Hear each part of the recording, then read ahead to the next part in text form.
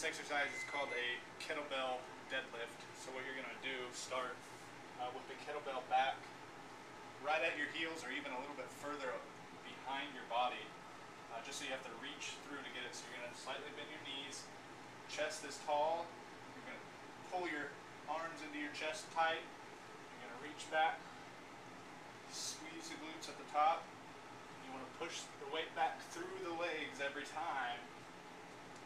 So you're really having to drive those hips back. So from the front, so you can see chest is tall, eyes are forward.